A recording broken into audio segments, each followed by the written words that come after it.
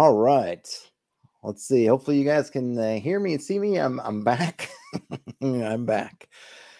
Okay, so I have a new computer desktop that I am figuring out how to work into my setup. It's not what I wanted to do, not the expenditure I wanted to make right now, but it had to be done. So great time to support the channel if you'd like. My zine is also I'm rapidly approaching the finish line, so that'll be something that I can point people towards.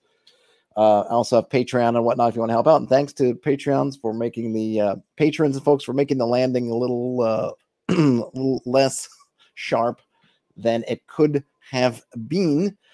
At the moment, I'm trying something. I do have Windows 11, Frederick, I think. Yes. I'm trying something. We'll see how it works. So I actually have my laptop which is not totally kaput.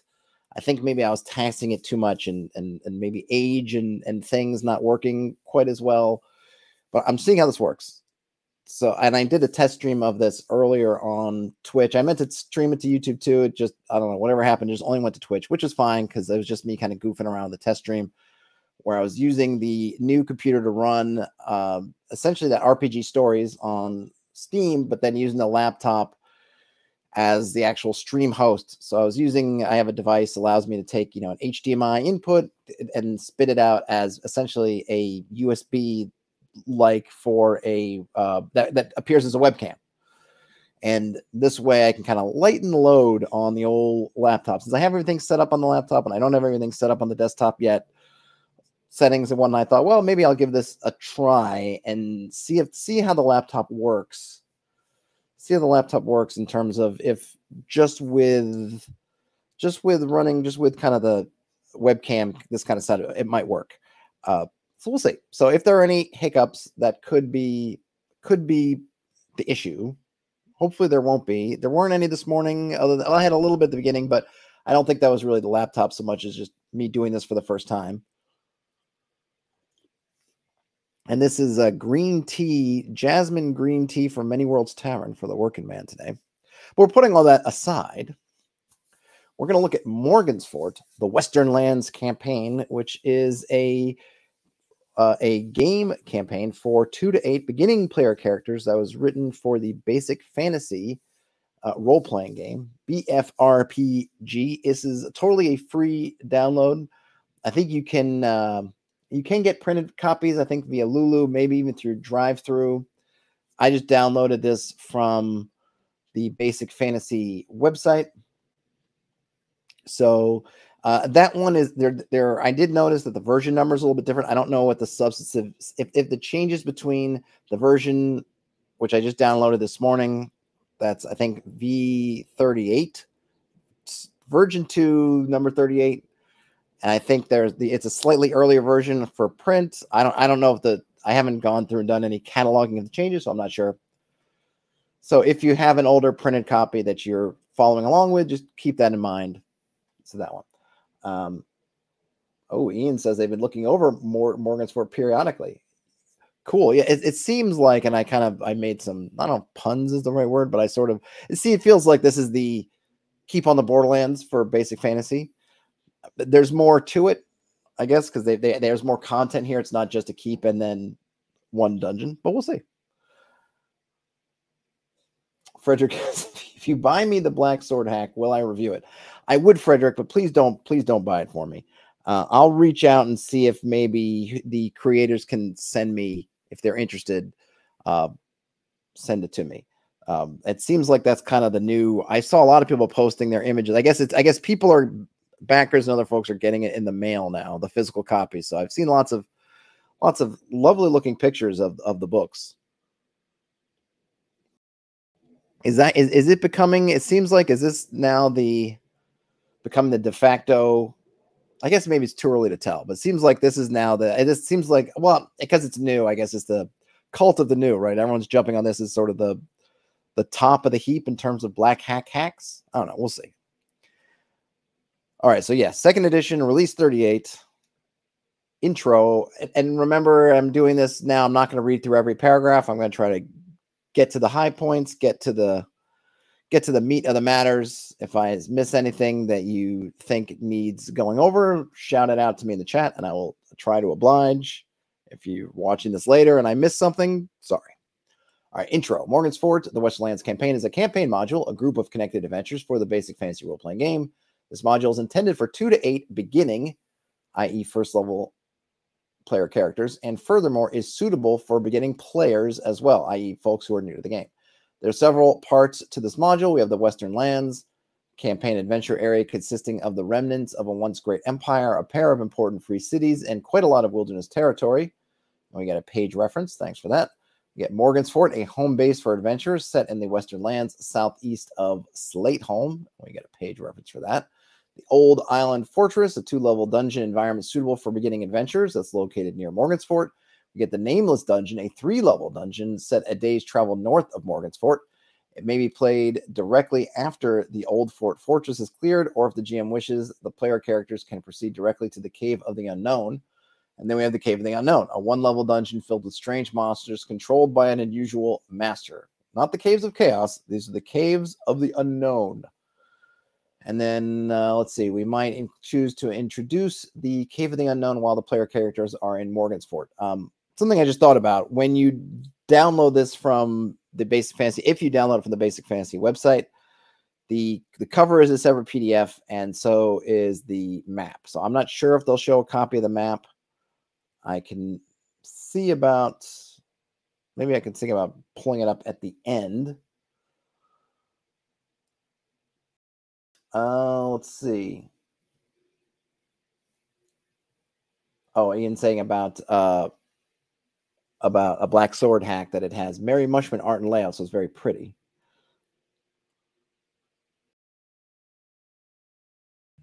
There is a regional map. Yeah, there's a regional map. I don't know if we'll see. Oh, you mean in the book, Michael Anderson? All right, I'll just keep scrolling and then we'll see. There it is. Okay, so this doesn't have the hexes on it because the other one has hexes, but we do get this kind of regional map. I believe Morgansfort. There we are. It's right down there. So you've got a lot of areas. So this is a nice home base. So I think the first thing, if you remember from Keep on the Borderlands, which originally came with the basic set, or at least I don't know if it came with it originally because there was also Into the whatever. There was B1. And then there's B2, but I think at least my version, at least I think the classic BX box, I'm pretty sure the Keep on the Borderlands was with it. You didn't get a large regional map. And in terms of the dungeon, I think you do get a map of Greyhawk or wherever. I think I have, hold on a minute. I'm stumbling around on my words, and I think I have it right here. So in the original, yes, I do have it actually. In the original map, you just basically get, well, there's the map of the caves. Do we even get, I know there's a, hold on a minute. I know it's riveting streaming here as I'm flipping through trying to find it. Yeah, here we go.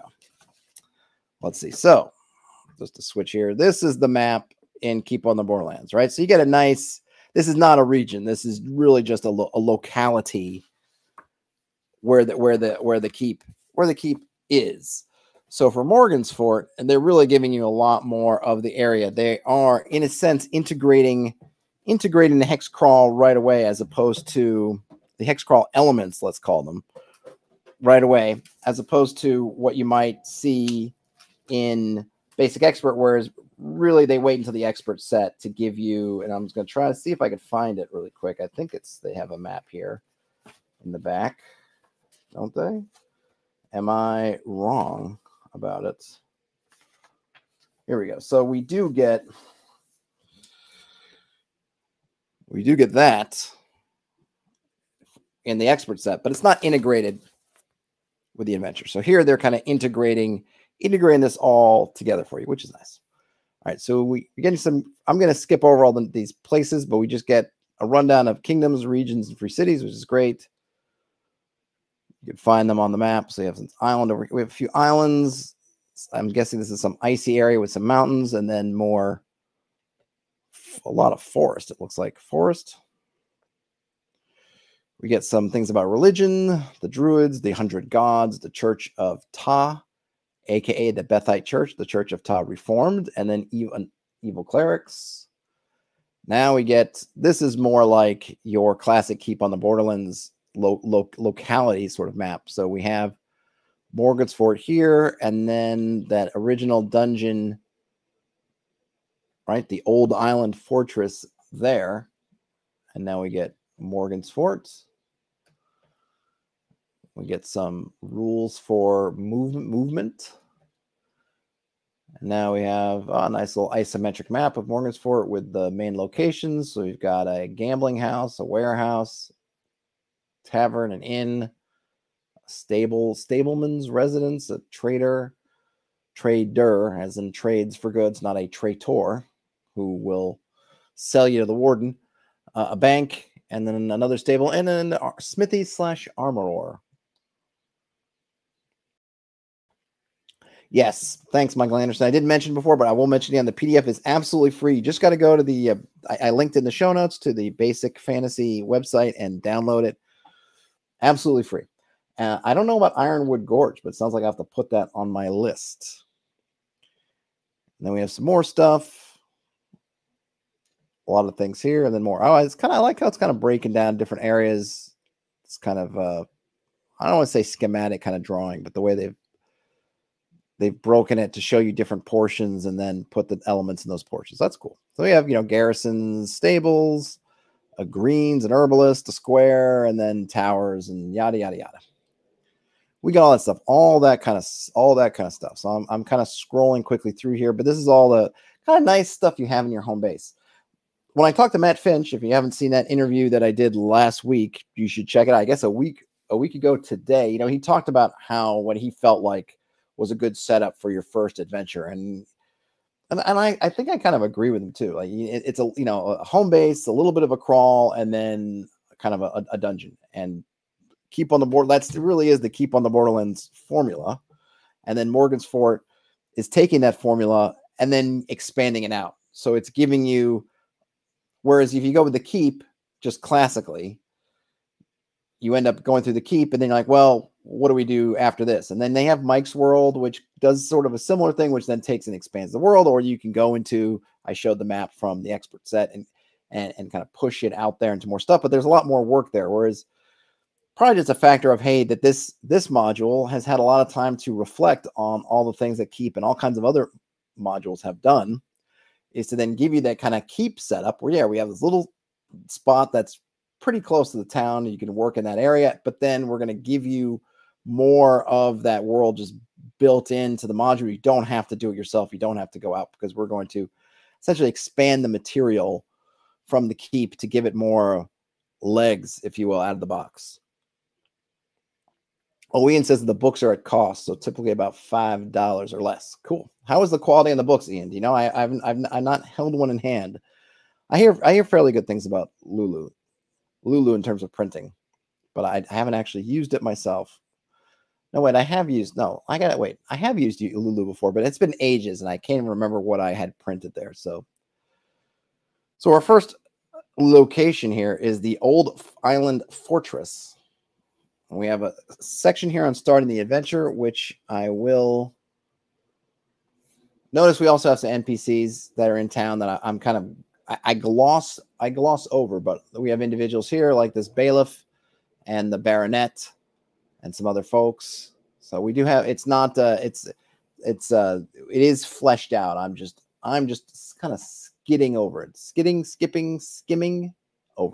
Starting in the adventure. If your players are experienced at playing this sort of game, feel free to start the adventure at the gates of Morgansfort, role-playing the scene where the adventurers identify themselves to the guards. Wait, hold on.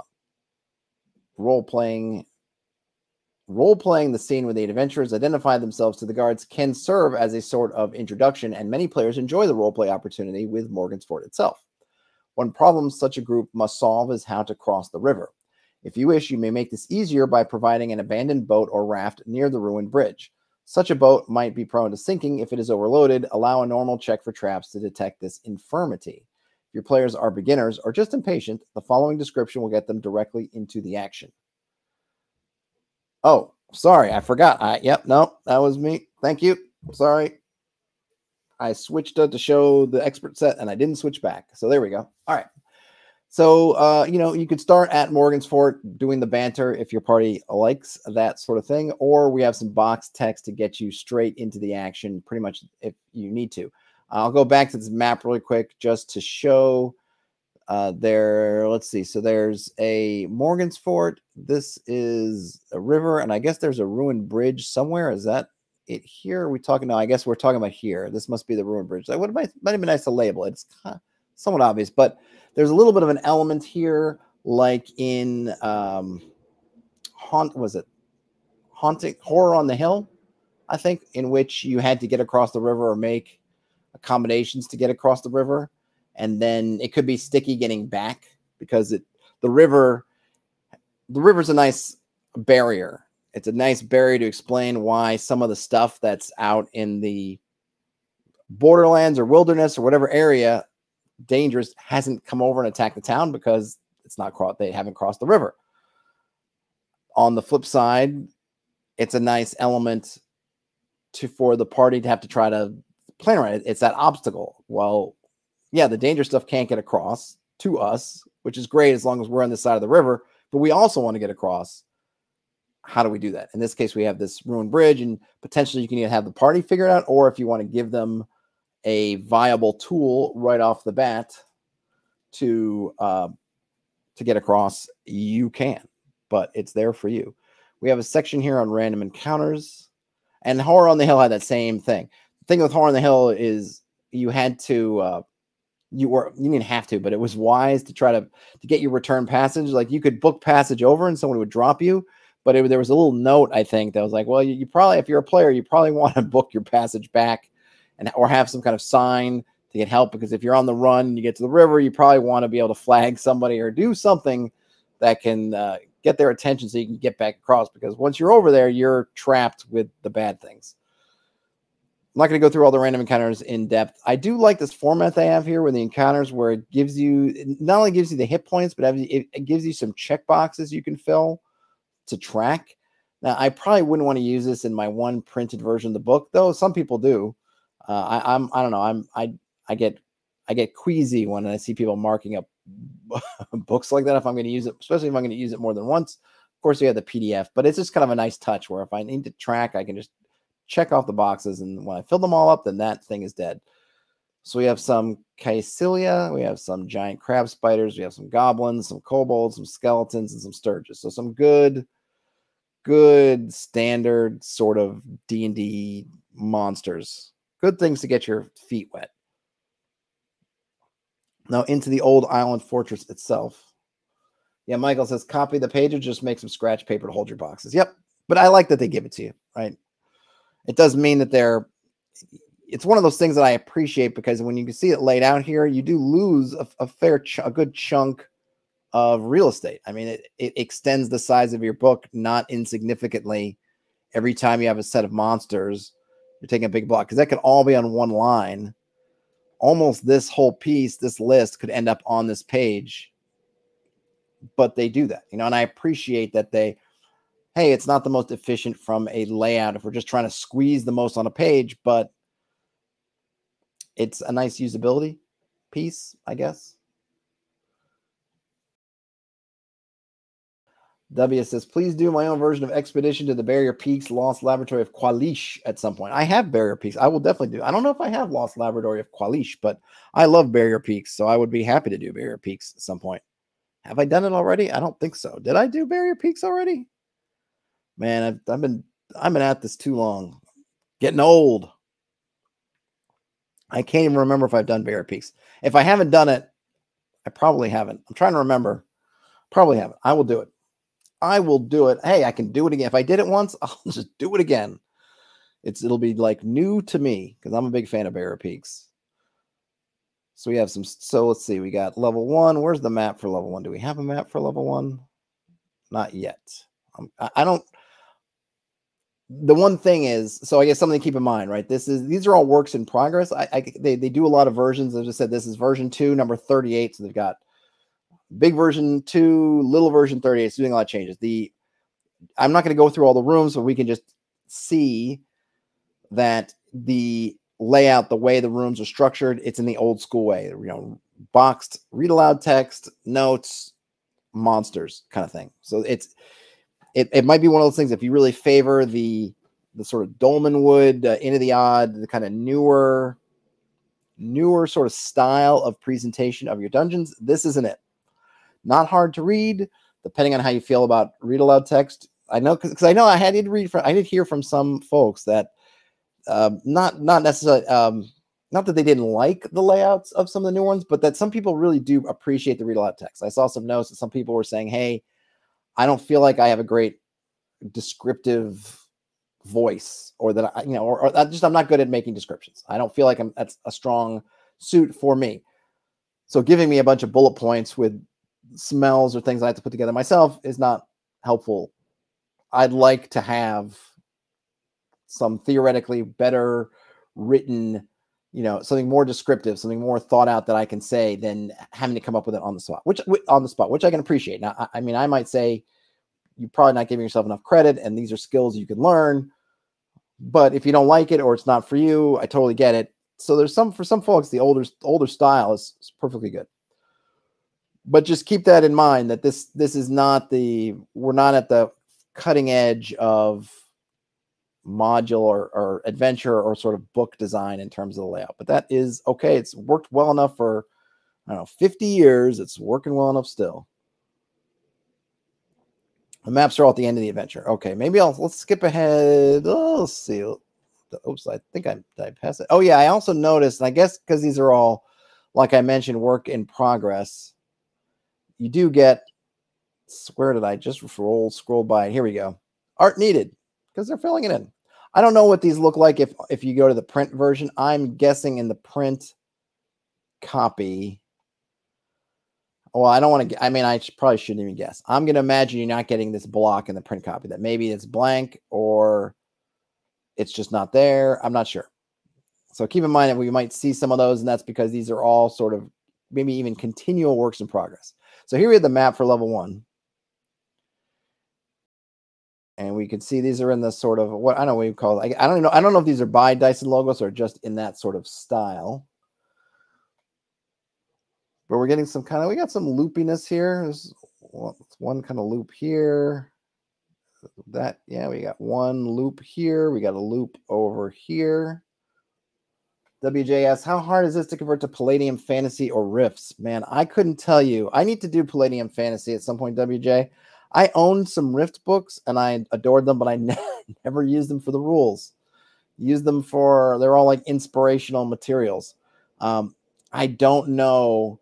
I guess, WJ, I would say, and this is going to be not helpful at all, I don't think this would be any harder to convert than anything other OSR type thing. If you've converted, or if there are conversion guidelines for, let's say, Keep on the Borderlands or other BX material to Palladium Fantasy, then I would say this is not going to be any harder than that.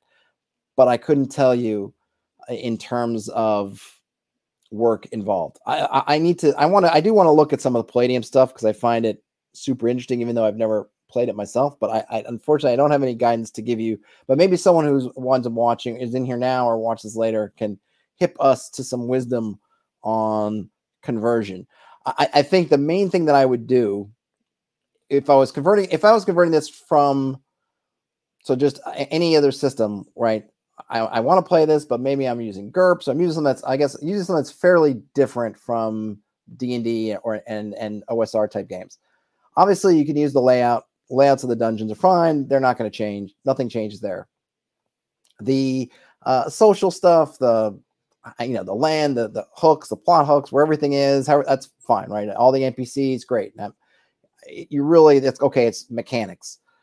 Probably the first thing I would do is there an analog for what I'm trying to do? If there are goblins in, which I'm assuming, I go to Palladium Fantasy, that goblins exist in this other game, or there's some kind of analog, then I would just grab that analog. I wouldn't try to convert. If there's a version of something that exists in the game I'm converting to, I wouldn't try to do the conversion myself, just use those. So we have, I don't know, what do we got here? So we have giant beetles. If I can bombardier beetles, if I can find giant beetles in the book, I'll probably just replace them. I wouldn't worry about, these are bombardier beetles. Well, maybe the bombardier beetles mean it has a spray. I could probably figure out how to add a spray attack if it's super necessary. oh, here I have carnivorous apes. Let me find out the nearest ape analog. And I would probably go through and do that. And the same for the NPCs. Oh, if it's if I don't know if Palladium Fantasy is class-based or skill-based, I'd want to figure out what is basically a fighter, let's say. And then I can figure out what the fighter NPCs are like. And that's kind of what I would do. And then obviously if you have things like traps, you're going to want to figure out how that works. It can be a lot of work, but it can also be kind of fulfilling if you do it. Kevin Sambiata, I never know how to pronounce his name, so apologies for that. It's hard to work with at times if doing third-party stuff for Palladium Fantasy or Rifts. Well, that's kind of stinks. I mean, I would hope. I mean, he's been doing this a long time. It's one of those things. I always feel like, Rifts. I just remember, there's certain games that have big footprints, or at least I remember back when I lived in Houston for a long time in Texas, and there's basically like I don't know if it's not the only one, certainly not now, but the kind of old school gaming stores, this place called Nan's. I imagine it's still there. And Rifts, and there was a bunch of these games that had fairly large footprints in terms of the shelving space, but you never heard, or at least I never ran into anybody who ever played them. And Rifts was one of those. But I was playing in I was playing in a totally homebrew science fiction game. And the Rift stuff, the sort of sci-fi Rifts things we used to use, we just didn't use the mechanics. We used the inspiration, the drawing, the art, all that kind of stuff. Like Torg is another one. Right? I remember seeing Torg all the time, but I don't think I've ever run into anybody in the wild who's playing Torg. I've never seen a game of Torg run anywhere, but Torg I always remember seeing the books. I mean, I guess somebody must be running. I just never ran into it. Steve Jackson is from Texas. Yeah, I don't know if he's from Houston though, but if you're ever in Houston, go to Nan's. Assuming it's still there, it's the gaming store that time forgot. And here in New York City, the analog would be the Complete Strategist, which has been around forever. Nan's has got a little more breathing room. Complete Strategist feels like it's gonna collapse into a black hole of gaming tabletop at some point. It's so stuffed, and it's going to reach some kind of over density of material and just implode. Still worth a visit. Now we have the Nameless Dungeon. Here's level 2 of our Old Island Fortress. Level 2, more linear, but that's okay. The American Auto Duelist Association. Is that from Car Wars? I remember had very fine memories of Car Wars. Hey, Brian Smith. So the Nameless Dungeon is about a day's march north of Morgansfort. So here we had dungeon number 1, Old Island Fortress, 2 levels, your sort of beginner dungeon. Easy enough to get back and forth. The party goes through, and I don't know. So classically, oftentimes the levels of dungeons would essentially be fairly close to what you could get through in a session. So you would have the party go in, they'd go to level 1, they would find not necessarily everything, but they would find the majority of stuff in level 1, and then at the end of the session they would retire. And that was a good gauge. Obviously, you're playing longer sessions then. So maybe nowadays, depending on your session length, you might find that a level might take you longer. But probably 2 levels you would think is about 2 sessions worth. You finish that up. Each one, you go back to town, rest, heal, resupply, get new people if you need to, get more hirelings if you need to, whatever. Throw down again. So we've done that one. And that is for, hey, you guys are new to the game. Here's your kind of Tomb of the Serpent Kings type situation. I don't know if it has as much kind of learning going on. I don't know if it's as tricksy in things, but that's essentially where they're trying to feed you, right? Okay, you're new. Let's try to get you over to the Island Fortress, which makes sense because it is within that day's march. Now we put this other one a bit further away, meaning it's going to take more effort to get to. You're out of your comfort zone a little bit. So you're going to have to. So now a day's march means that you can't just run back to Morgansfort by, you can't leave in the morning, get back in the evening. You're going to spend at least 1 day on the road, depending on when you leave, might even be a little bit longer. So one assumes new players, you'll go for the lowest hanging fruit, go to the old island, now we've done that. Maybe we've gotten a level or two. I don't know. I didn't look at the loot. So now it's like, okay, well, now we're ready for something else. Here we have the Nameless Dungeon, which would probably put it in like number 2. Now, of course, given this is open world and Sam, you know, who knows what your party may do. They may go for the Nameless Dungeon first, but you can kind of see how they're trying to set things up in a certain order without, you know, railroading you through one or the other. But you can see that those distances help sort of try to funnel the party towards the easier thing first. So the Nameless Dungeon, it's about a day's march away down the old road. You have to come up with some reason for your player characters to travel north. Perhaps they're going to a town a few days march up the road to purchase something or to sell off some gems or jewelry found in the old island fortress. They shouldn't be in too much of a hurry, though. The action begins after the player characters make camp beside the road in a wooded area.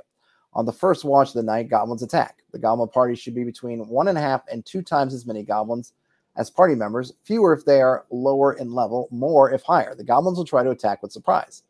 The goblins will flee, roll a morale check, but ignore the result before it is too late to do so. If the player characters give chase, after 2 or 3 rounds of pursuit, one of the PCs, probably the lead PC unless they're very lightweight, falls as the ground gives way. Proceed to the first numbered encounter area. Okay, so this is interesting. So this is actually a different sort of setup. This setup is, you're not necessarily trying to get to this dungeon. You're trying to get somewhere else, and this is going to happen on the road, which is interesting. It's a bit more of a, the interesting thing about this is this to me feels like almost sort of Lost Mines kind of starting, right? Lost Mines, you get a job, but then really the game starts. I mean, some people will role play the getting of the job, but really the game starts with the sort of goblin ambush, right? You're in the situation, and then there's a wagon across the road, goblins attack, and then the first dungeon is essentially you following the trail that the goblins left and follow it back to their whatever the name of the first dungeon is. This is a bit similar, right? Except the goblins are going to attack, then they're going to flee, and then you fall in the dungeon. Now that's a little bit, I don't know, gamey, I'll put in quotes, right? Because the goblins, you're going to flee not because they're really morale fails. I mean, you're going to basically force a morale fail. And I think they have you roll the dice so that it doesn't give away. It's like, oh, I'm behind the screen, but the goblins failed the morale check and they run. But the reality is this is what they're going to do. And then, I mean, the PCs are almost always going to give chase. I imagine, unless they're super hurt for some reason, that they're not going to run after it. And then you kind of get to what the dungeon is, which is presumably the lead player character falling into it, I guess, which begins numbered area number 1. Brian Smith says, it's kind of a big gamble in Lost Mines. Like, you tell new players they have this mission to get to town and then count on them ignoring that to chase. It is a bit. Yeah, it totally is. It seems like it must work okay. The numbers must work out, because you don't, in all of the complaints, and not that I have some kind of systematic documentation on this, but when I read up on people's issues with that adventure in general or with that intro, it doesn't tend to be that players don't give chase. It tends to be that it's too deadly, right? So, but it is interesting because, yeah, it does count on you. It does count on the party to take a specific action. So here we have some notes on what happens, I guess some alternatives. If the party does not give chase but retires back to their camp, then on the last watch of the night, another force of goblins, this time larger, will attack. Again, they will fail a morale check and flee, and the events described above will hopefully occur. So if the small group of goblins doesn't work, then send a larger group. I don't know. I don't know if that follows, but I mean, I don't know. I don't know, because I feel like if I saw, okay, wave 1 of goblins comes and they flee and we don't give chase, probably because if we don't give chase, why? Well, we're on our way somewhere, so maybe we've decided that is more important, and we don't want to know about these goblins. I don't know then if sending larger numbers, because I feel like, okay, hey, goblins attacked the campsite and we fight them off. They ran away, and we're like, man, we're too tired. I just want to get to town. Now, like, a doubled size of goblins comes back. That to me is my sign to get the heck out of Dodge, not to chase them down. I don't know. Maybe the players, maybe the basic fantasy role players are a lot more bloodthirsty than I am. But I'm thinking if the 4-8 goblins, and then they come back with 16 or 12, I'm not taking that as a sign that I should go after them. Kyle says it sets up a nice DM versus players dynamic. Well, I think the thing is, Kyle, they're not really supposed to be aware that you're trying to lure them in there. It would be nice. I could see though maybe having a note saying like, "Hey, we're just trying to get the adventure started. Like this isn't you." Like because I think this is positioned a little bit like it could be for new players and I include new dungeon masters and with new players. That may be a little note saying, "Hey, we're not trying. This is not really." This is kind of an exception to the rules of what you should be doing. You shouldn't really be relying on this because I would hate for people to come and say like, oh, this is how I'm going to start all my adventures like this one, where I'm essentially using kind of, I don't know, I don't want to say dirty tricks, but kind of meta tricks to get the party to do what I want.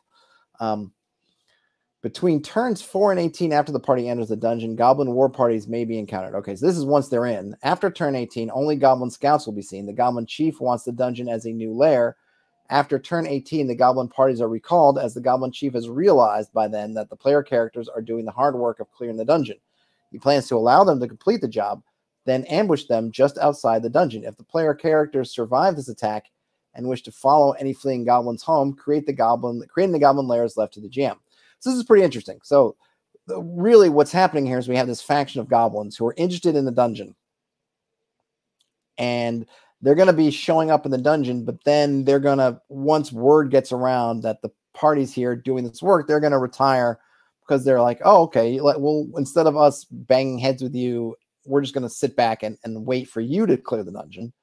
And then we'll try to kill you on your way out or take you out.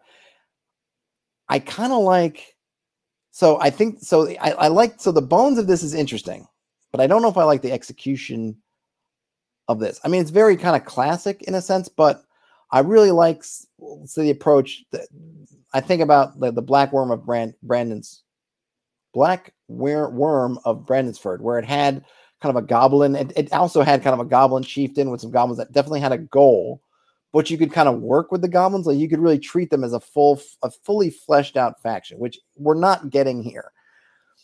We're not given as a GM.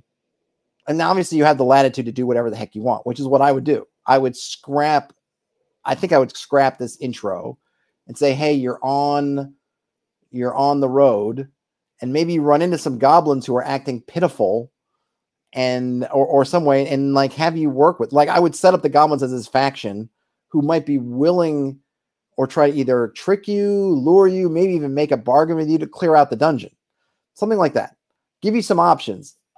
Make the Nameless Dungeon something that maybe you're trying to go to. Maybe somebody accosts you out on the road. Like, you know, they have this whole thing of, hey, you're on the road.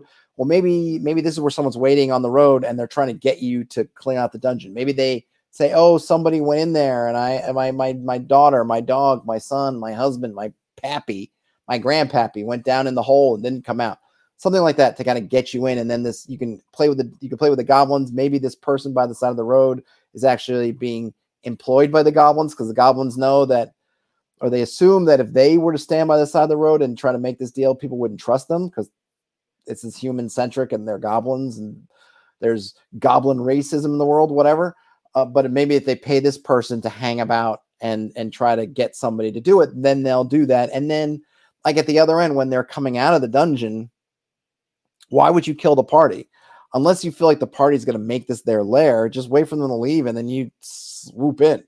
It's a kind of a weird thing. Like you don't have to kill them unless you don't want them to know that the dungeon is here. I mean, that's maybe there's a thing of like, we want this to be our secret lair and now you know our secret kind of thing. But you can almost, maybe you can have some more, make it a little bit more nuanced. I think you can have some interesting stuff with this. I'm not sure I love this setup, but we can make do about this. I'm not trying to get sidetracked on it, but you know,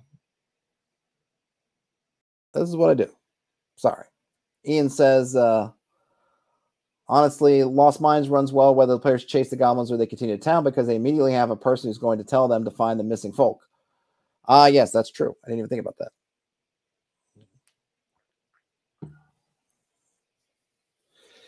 that. Brian Smith says, it is interesting that this adventure is counting on the chase so hard. Yes, it is. It is. I think it's I think it's probably because of the conceit. This is one of those things, and again, I don't want to put my words into the authors of this adventure's mouths, but as a GM, sometimes you can get really fixated on an idea, which is the idea that this dungeon is nameless, i.e. it is unknown, and that these goblins want it on the down low. And so you build everything on the fact that, well, the players can't know the dungeon's here because it's unknown.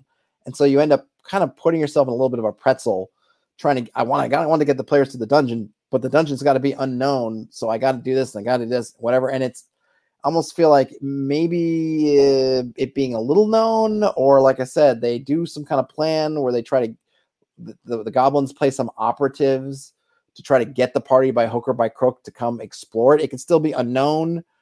Maybe now it's just known by a couple of people, you know, whatever. Like, I feel like you could work with it, but if you get too wrapped up in it, no, it must be this and it must be that for these reasons, then you can kind of get yourself where you end up relying on a conceit that may not work. I mean, this is a fairly well-known module, and I haven't read up on all the comments and things about it, whether people had issues with this, getting the parties to it. So it might be much ado about something that isn't actually a problem. But it's interesting because my first impulse is, if I didn't follow them the first time, the second time I might be less inclined to follow, and then, you know, what's happening. WJ says, I know Seth Skorkowski is very anti-player versus GM, did a whole video on it. Yeah, I think it's, I mean, I'm against it too. I think sometimes it gets a little bit overplayed in the sense that, sure, as a GM, you know, your players goof up, something bad happens, and you go like, yeah, I gotcha, or whatever. But it's not really a serious thing. But I do know that there are GMs out there who are very serious about it being kind of anti-player. And my whole perspective is that as a GM, in terms of what I'm doing mechanically, I may have a rooting interest. I usually want the players to succeed. Sometimes there's a bad guy. I'm like, yeah, I'd like him to succeed too, but I keep that on the side. I'm like a referee. That's why I like the term referee in general for a game master or dungeon masters, because it's that impartiality that at least we hope that referees have, which is, you may love the home team, you may love the away team. Well, when you get in between the lines, you're just trying to call it as you see it fairly. And that's why I think of that term fair, is I'm not calling it, I'm not trying to make something happen for one side, I'm not trying to make something happen for the other side, I'm just trying to call it where it lies on the field, and that's how it is. And that's kind of where I come out. Most of the times I want the players to do well. Every once in a while there may be a bad guy that I'm like, man, I really like this character, I'd like them to live, but if they die, then they die. Or it could be a hireling, could be any kind of NPC, something else. Oh man, I wish they would do that, but they don't, you know. But I think you always just want to be playing it fair. Now, I know some people like to lean the other direction and kind of, I want to make it for the players. But as a player, I don't like that. I don't want the game twisting and turning to try to make sure that I'm having something. Like, I want to feel like I did it myself. If I went and did this badass thing, I want to feel like, yeah, that was me. I made the right calls. I got lucky with the dice. These things roll up, and like, I did that. Not like, oh, the GM sort of put it there kind of for me. You know, if I get wind of that, it kind of takes if I get the sense that that's happening in the game, it takes the wind out of my sails as a player. But everybody's different. Because part for me, the gaminess, what I appreciate as a game is this idea of me as the player against this world. This world wants to kill me, take away my stuff, whatever, and I want to try to rip as many levels and stuff as I can before I get got, or until I can retire.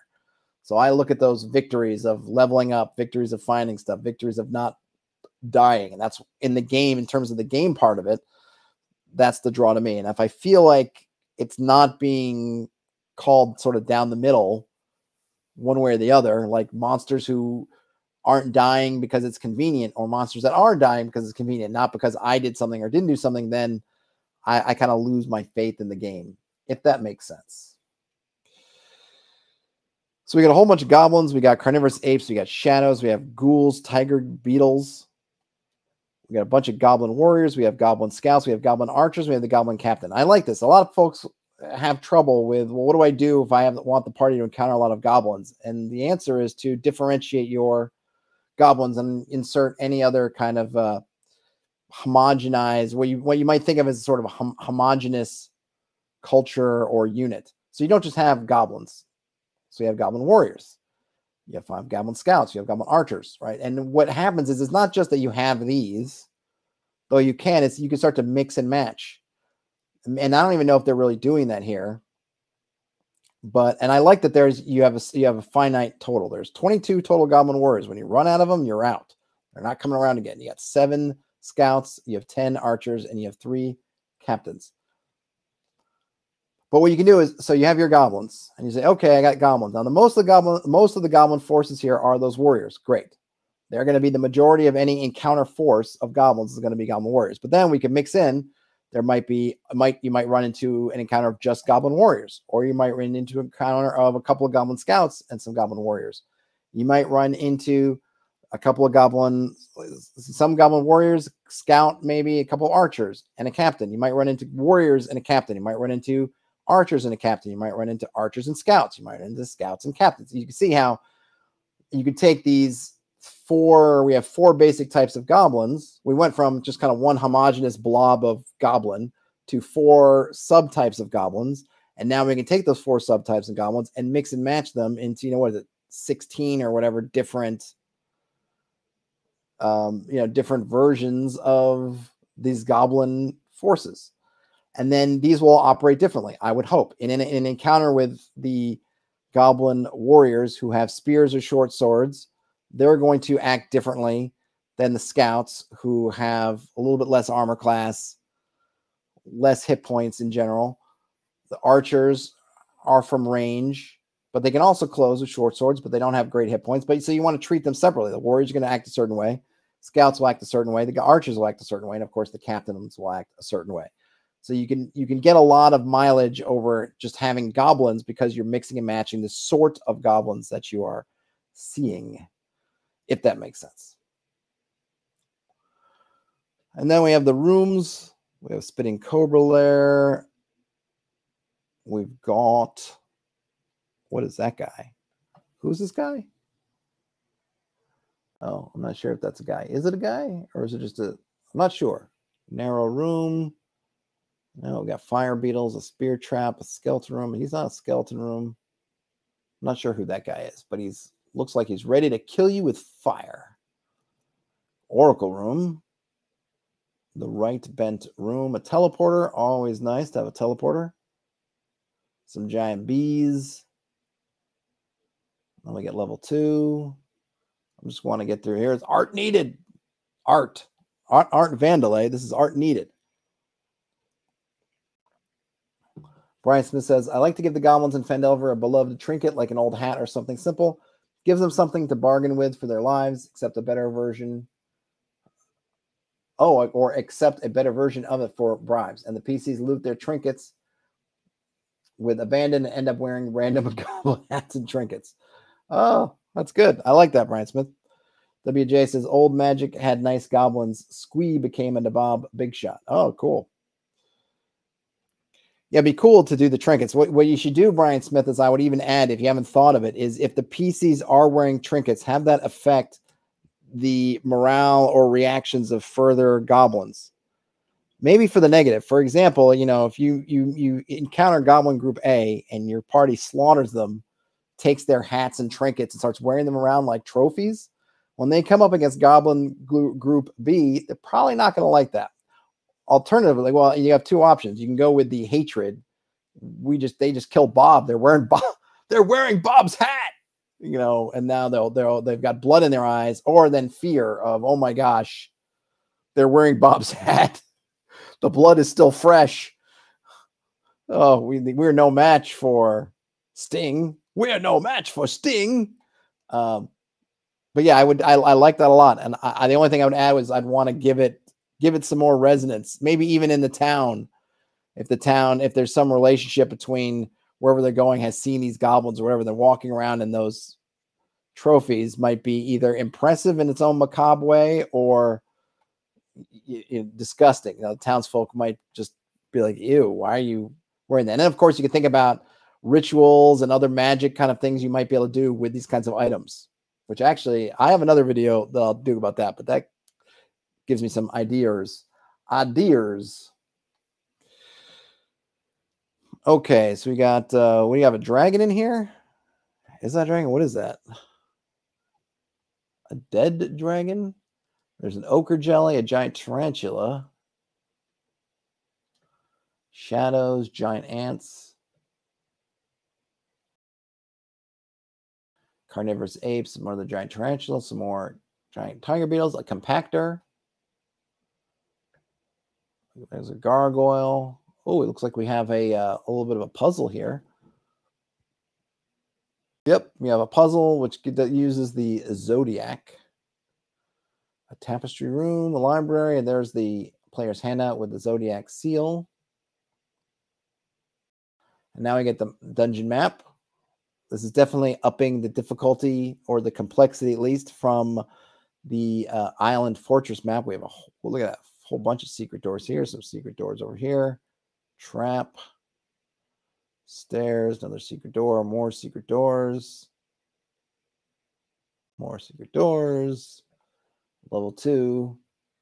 More fun in the sun.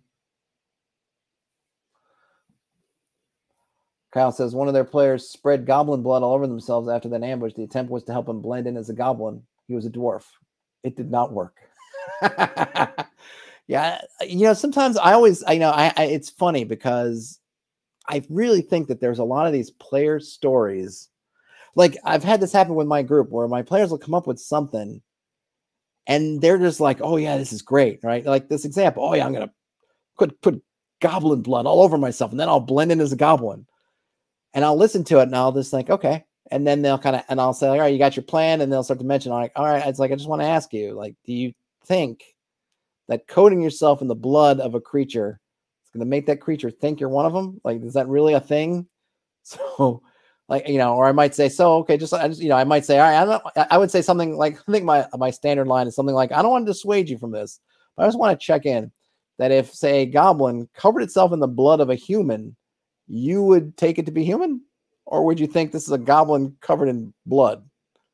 And then oftentimes they'll go like, oh, and it's almost like they need to see it from outside. Like they're kind of wrapped in this world they have with, I don't even know what kind of rules working.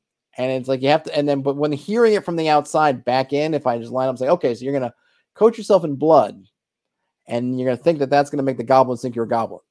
Oh yeah. Like most of the time they're like, oh, yeah, that doesn't make any sense, does it? Like, no, you might want to think again. Think again, pal. But that's the end of the Nameless Dungeon in terms of the layout. I have some more loops in here, which I like. Now we get to the Cave of the Unknown, which I guess is I don't remember how many dungeons there are in here. It's the third. Let's see how they set this one up. So I'm not going to read all through this, but I do want to see how this is set up. So we have some intro text.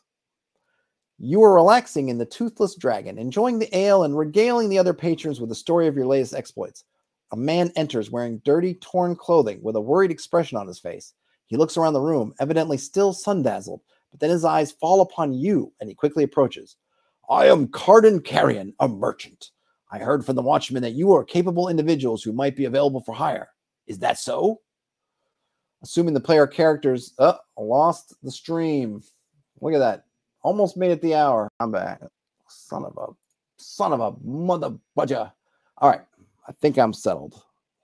Famous last words. Oops. There we go.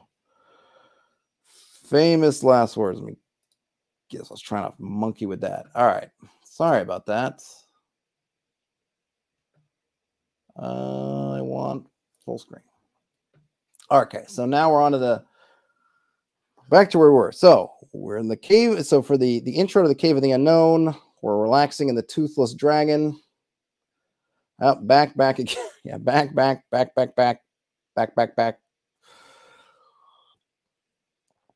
Relaxing a Toothless Dragon. Carden Carrion, a merchant, comes in and says, hey, are you available for hire? If we say yes, more or less, then he goes on to say, my caravan was attacked north of here by orcs. I am the only man who survived, and then only because they thought me dead after they overturned my wagon. My daughter Gwellaine and her serving girl were taken by them into the forest. As soon as I recovered my senses and dragged myself from under the wagon, I came directly here to look for help. Hunt them down for me. Rescue my daughter, and I will give you 800 gold pieces, all I have available right now. Will you help? So there it is. So it was a snatch and grab by some orc. And this merchant wants you to go get them. So there's your adventure hook. Now, on the GM, I'm curious if they give any alternatives, but it looks like this is basically it. Just a simple party for hire. Which you may need to flesh that out or do something different, depending on how finicky your party is with their plot hooks. Because one thing that I guess I've noticed after all these, we've definitely noticed before, they're not giving a lot of alternatives, right? The unknown dungeon was basically there's one way they're getting into that dungeon, and that's it. The island one, there's really, I don't remember seeing any hooks at all. That might have been in the Morgansfort information, so I don't want to say there weren't any. But it's kind of like, hey, it's there and it's close and it's low-hanging fruit sort of thing. You know, if your party ends up in town, they're like, where can we go to fight evil or something? You say, oh, the stuff coming out of that fortress. Great. This one, it's a rescue mission, at least on the surface. Ooh, Jurassic World minis. Brian Smith says, my insane players would be like, they didn't take your 800 gold pieces. Are you in on it? It's a setup, kill quest giver. Well, I could say that he probably didn't have it on him. I mean, that's the classic. Like, he probably didn't have the money on him. It's probably in his home business. Let's see what the GM's info is. The orc lair is in a cave beneath a hill in the forest a few miles north of Morgansfort. It will not be hard to find, as the wrecked caravan is easy to locate. And the orcs stupidly left numerous clues as to their direction of travel. However, the orcs don't have the woman anymore. Behind the more or less natural caverns in the orc lair lies another dungeon complex. So there's kind of two things here. We have the sort of surface level orc lair, and beneath it or behind it is some other complex. Why don't they have the woman anymore? I guess we'll find out. So long ago, a powerful necromancer caused an underground complex to be built within the hill. The primary entrance is through the caves, the present orc lair. There's also an old well on top of the hill, which connects to room 19 and can be used as an entrance/exit. It is recommended that the players not be told of this second entrance, though they may discover it by diligence or luck. The necromancer who lived and conducted research here left long ago. It is left as an exercise for the GM to detail this part if they wish. Deep inside the dungeon is the Altar of Darkness, a powerful evil magic item. A frustrated low-level necromancer named Sterizel Zalinth learned of the altar and traveled to the caverns to obtain it. The altar has the power to animate the dead as zombies. Unfortunately for Sterizel, the altar is too large to move, so he has had to learn about its powers on location. Sterizel was a sickly individual, and staying in the cold, damp dungeon and handling the dead made his condition progressively worse. He finally convinced himself that the altar could make him a lich, a powerful undead wizard, if he poisoned himself while laying on it. Doesn't sound like a good plan. For several days, he gave himself small doses of arsenic until he felt quite sick. Then he laid down on the altar and drank a large dose of the same poison mixed with a narcotic, and soon he died. The altar did its work, animating him as a zombie, but as he was also the person controlling the altar, he was animated in a self-willed form. The arsenic in his body prevents him from rotting, and he can still prepare and cast spells, and function mostly as though he was still alive. There was, however, a cost. Sterizel no longer has a pulse, and his body is cold. He has lost most of the sensation in his body as well, so he no longer feels pain or pleasure. Finally, he has recently realized he can no longer improve his magical abilities. He has, in fact, been transformed into a type of monster known as a zombrere. Interesting. I'd never heard of a zombrere before.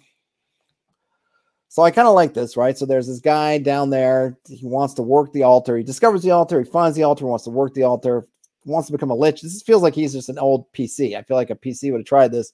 Decides the best way to do this is to poison himself and then kill himself on the altar, which works, but not the way he hoped, which also seemed to be very much like a player-made plan that's gone awry. But what's the connection between the worms and the spice? What does the woman and the orcs have to do with this poor guy? These limitations have largely cost him his sanity. He skulks around the dungeon looking for dead bodies he can animate and dragging them back to the altar. Assuming the player characters don't dispose of the bodies of any monsters they slay, Sterizel will collect them and animate them up to 6 per day as given in the description of the altar below. The PCs may begin to recognize the zombies they meet, especially if they leave a dead comrade behind. Oh, that's a nice twist. The tribe of orcs living here is unusual. It all started with a female orc named Badushna, who was cast out of her tribe because she was more beautiful, in quotes, than the chief chief's head wife. She didn't wander the wilderness long because she knew the ogre who lived nearby would take her in. After all, she was beautiful, wasn't she?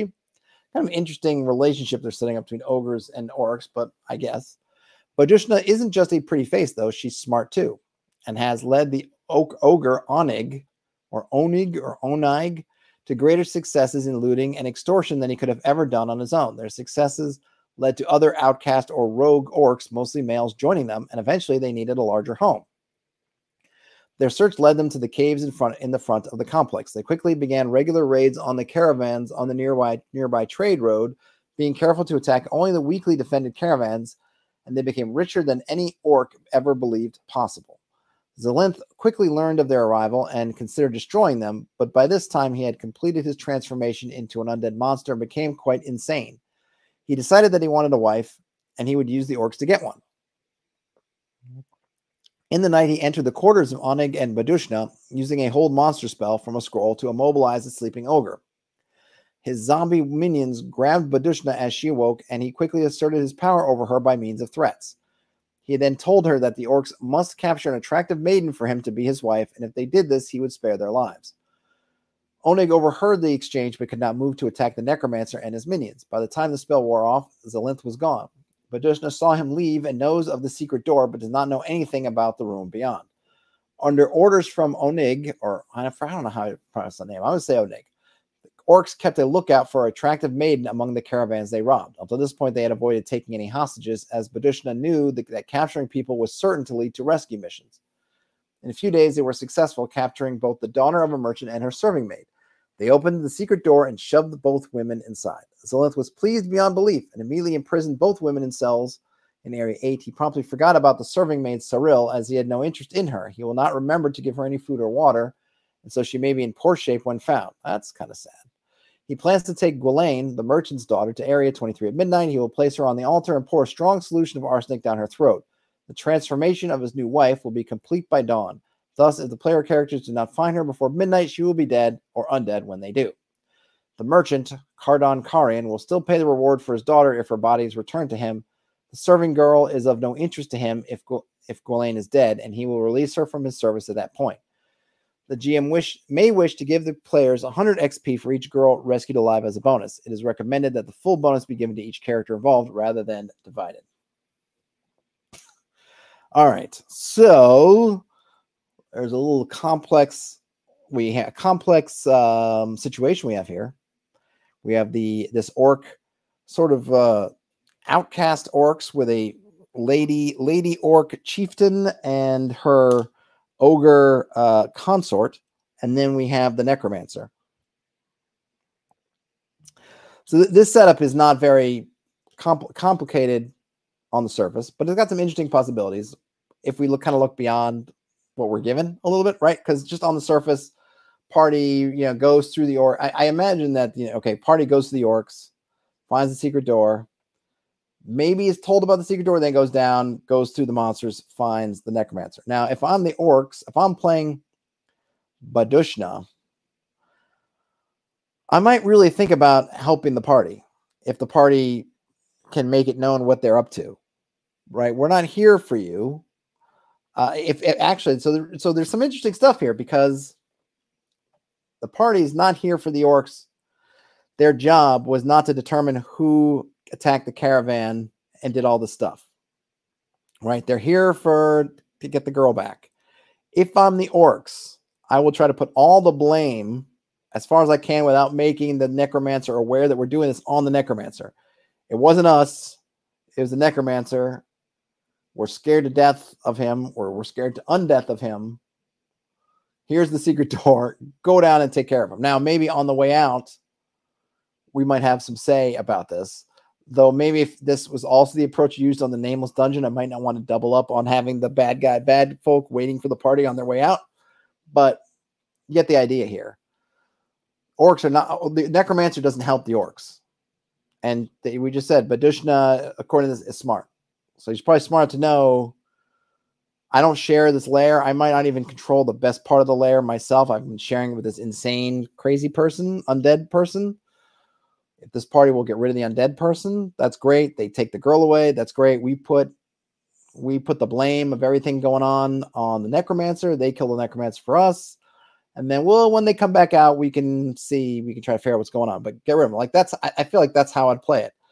So you have some, even though you have the bones of it here, but you're going to have to, if you want to make it something more, or if you want to make it something less straightforward, but perhaps richer, just know that you're going to have to go in there and muck about with the ingredients yourself a bit. You're going to have to sort of take the ingredients they've given you and add some butter, add a little salt, saffron, and whip that up a little bit more. Brian Smith likes the uneasy truce. Whatever the orcs end up doing, it's more fun to delay the reveal. Yeah, I think that there's because I think in here there's not really a reveal at all. It's just you're gonna go through the orcs, and and you get there. I mean, right? I just think that's how it is, right? The orcs, and then you get into other parts. So you have kind of two dungeon elements. You have orc dungeon, then you have undead horror dungeon. But I think you can just have a little bit more. But the thing is, though, is I have to acknowledge that if the orcs give you a free pass through their part of the dungeon, that does shorten the dungeon a lot. If the orcs are like, yeah, here, just go down the other part, then that does, it does take whatever the size of the dungeon is and shrink it potentially by half. We'll look at the maps. Maybe we'll see kind of where it is. So you might need to address that somehow. You could even have potentially two orc factions. Maybe the ogre doesn't like this. Maybe, but I forget her name. What's her name? Banushka. Did I get that right? Badushna. Maybe Badushna's amenable, but then that's going to put her in conflict with the orc or with the ogre, and that could be an interesting thing. Like you can just make it right. We can add some factionality to it, add some dynamism, add some complex motives that you can muck around with a little bit more, as opposed to just thwack your way through the dungeon. And here we have the map, and looks like, what is this? So I see secret door here. Where's the secret door? Which one of these rooms? I'm not sure. We have a bunch of secret doors here. So it's really not a big map. Is this area right here? Where's the altar? Let's see. The altar room is 23. Where's 23? Maybe maybe the cave could just be this area here. 1, 2, 3, 4. This might just be, is room 5 already all necromancer? 1, 2, 3, 4, 5. I think that's it, right? And then you're in. Yep. So I really think, yeah, I definitely would play around with the orcs and the ogre, because they're only in these first 3 rooms. Everything else is Necromancer City. And then where's the altar rooms? 23 is 19, 20, 21, 22. Where's 23? 21, 22. There's 23. Over there. So that's how I do it. Then you get some pre-gens, and we're at the end of the book.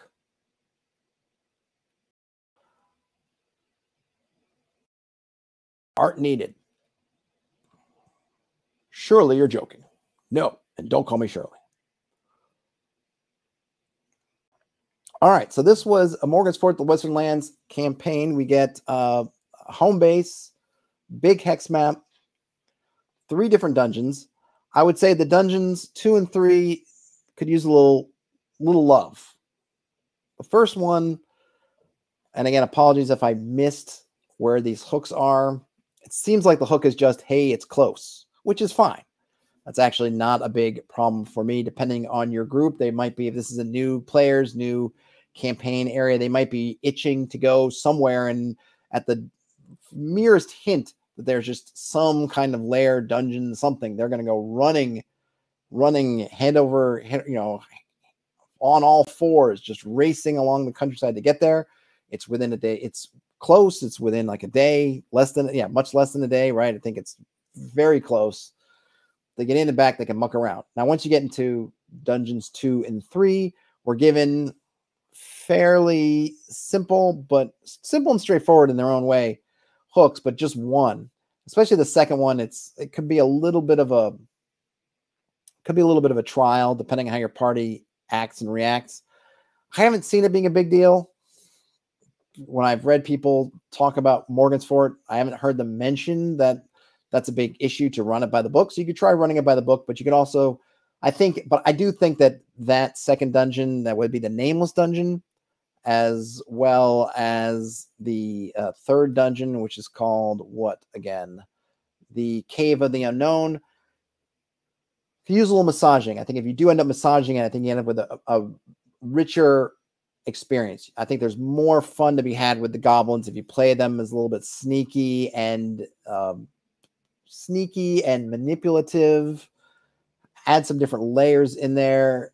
I just think adds a little bit more fun. Not really in the dungeon delving part, which isn't going to change much, but in terms of the overall feel of it, the overall scenario, it just gives your party, I feel like it gives the players a little bit more to ponder about.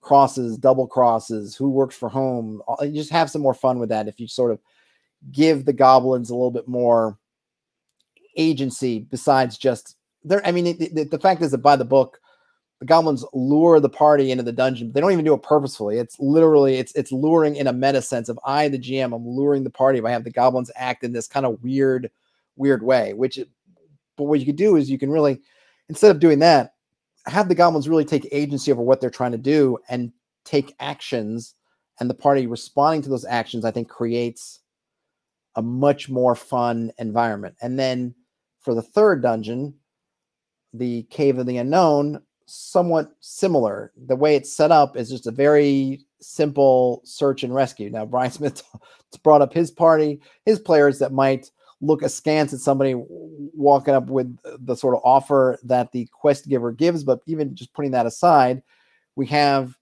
naturally two factions in the dungeon, but the dungeon itself doesn't really utilize them much. We have the orc and ogre contingent, and then we have the necromancer. The way it stands is you kind of just plow through the orcs and the ogre and then get down into it and plow through the necromancer's force until you reach it. But what you could do is have the orcs and ogre, I think, act a little bit more to their interest, which would be if they know that people are coming. And the description does really hint to the fact that they've avoided taking hostages because they know that kidnapping will bring trouble. So they haven't been doing it. They know this. So now they also know that because they've helped the necromancer under duress, help the necromancer, that's bringing trouble. So they should be expecting somebody showing up looking for these kidnapped victims.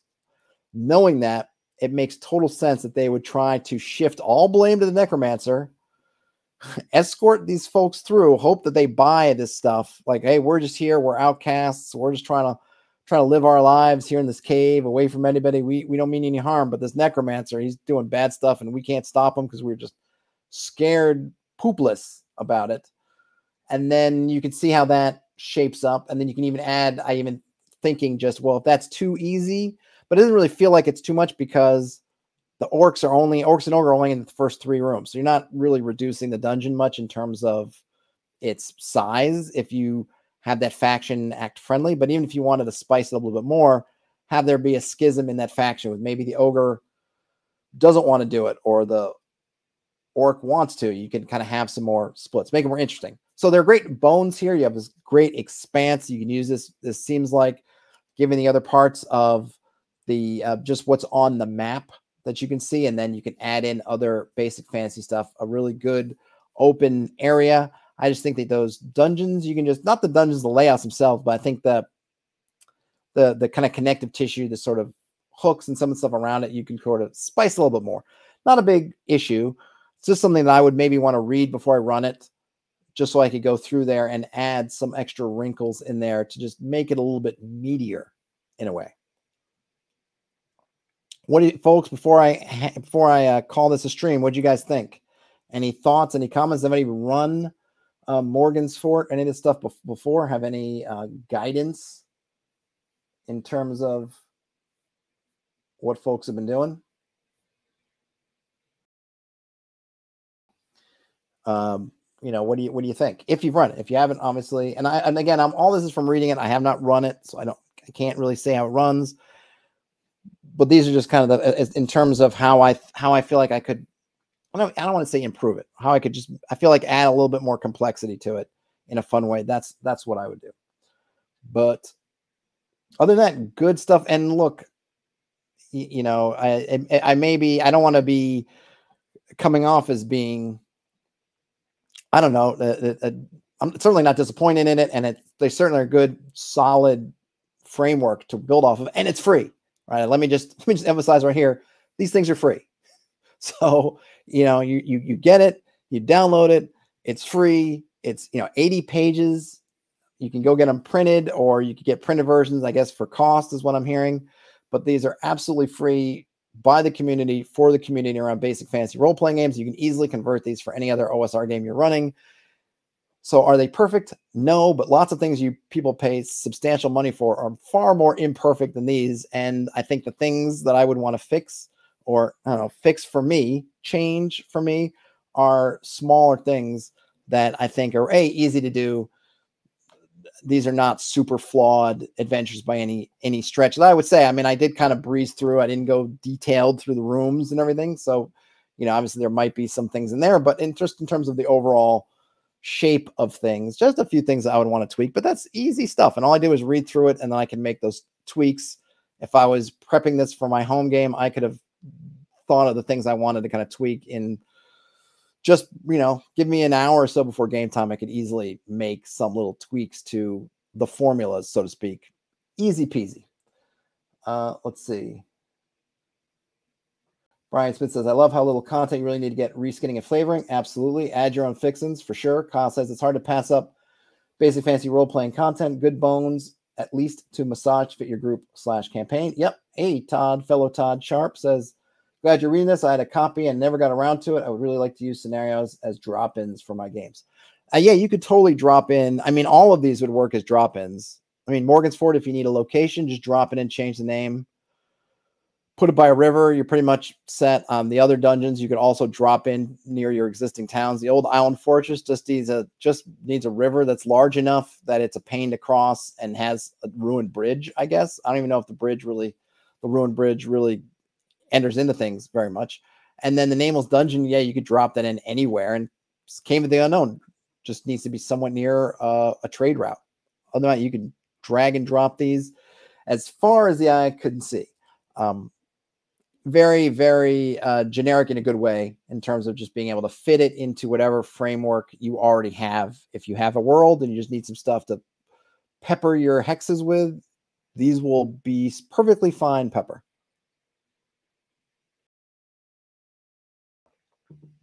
Brian Smith says the drop-in piece of content with sufficient hooks leading to it is invaluable. Indeed. I think this is the first time I've looked at a piece of basic fantasy role-playing games content, and it's good. And it's all neatly done, you know, community effort. They will keep updating it. So I downloaded this originally not that long ago, and I think I had released 32, and now they're released 38. I don't know how much. I don't know if I just my timing or whether I just downloaded an older one by accident. I don't know how often they're uploading it or updating it, but they're being worked on, you know. So even you can probably look at things you might, if there are any mistakes, probably be a good idea if you find a mistake in reading it to let the folks know, because I'm sure they'll update it. And then probably you might check back in a few weeks or months and there might be a new version with some updates to it as well. But yeah, this is a great, I would say a really good starter. And, you know, the things I may fault it for, or that I would look at, want to fix myself, certainly when you're comparing it to something classic like B2, it's not like B2 gives you a whole bunch more stuff or more sensical sorts of hooks and things like that. I mean, one, you only have the one thing. Here you have 3 dungeons, here you just have one. It's just that I'm really used to this. I can't read this like I haven't played it in my brain and messed around with it for eons, you know. So it has that kind of nostalgia shielding this does not have. But yeah, this is great work. And go grab it. And there's no reason not to download it, even just to give it a read and steal some things from it for your own home game. No reason at all, because it is free. All right, folks. This one went overtime. Sorry for the bit of technical difficulties about 3/4 of the way through, but I'm glad I was able to get it resolved and get this done. Hopefully I'll be able to, as I get settled in with the new equipment, I'll be able to smooth out this process. We shall see. That's all I got for now, everybody. Oh, if you give a thumbs up on your way out, that would be awesome. And if you found yourself in here and you're not subscribed, and you feel like subscribing, that would also be awesome. I have a Patreon. I want to thank them again because I had to buy some new equipment this week as my one computer aging is starting to crap out on me. It was an expense I was not looking for, but I was able to do that. And folks who've bought stuff and patrons and all this stuff have helped with that immensely. So thanks to them. Game on, everybody. And I'll talk to you later. Hey, Krister. Bye now. Hey, Broughton, you missed it. Go back to the beginning and watch the stream. Bye.